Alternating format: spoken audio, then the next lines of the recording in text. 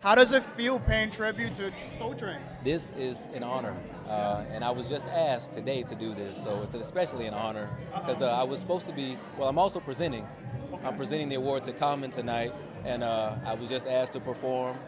Thank goodness, you know, one of the singers couldn't make it tonight, so they wanted me to do a little ribbon in the sky, just a little minute-and-a-half portion of it. So I'm going to be doing that tonight too. So I'm really excited. I'm more excited to be presenting to Common than I am to perform, because that's going to be like, you know, just a pleasure to meet him because he's a real good dude. So I can't. Is there a word that he's going to be here tonight? Do you know? You know, I haven't heard. I hope he is though, because he's getting a humanitarian award tonight. So I hope he shows up. I really do. Absolutely. Yeah. And then, what can people expect for you? What are your projects that you're working on right now?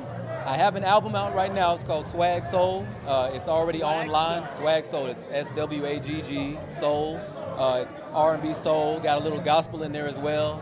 But I'm just trying to promote that and just trying to hit as many clubs as I can with Mike Johnson. He's a promoter out of Atlanta, because that's actually where I live right now. I'm out of Atlanta right now. Oh, wow. So hopefully, but I like to come up here, you know, get my feet wet up here in Chicago, Detroit, even Canada, you know, everywhere I can go up here. So, and they've been showing me a lot of love up here, so I can't wait to get back to the Chi-Town, man. Of course. And where can people find information about you?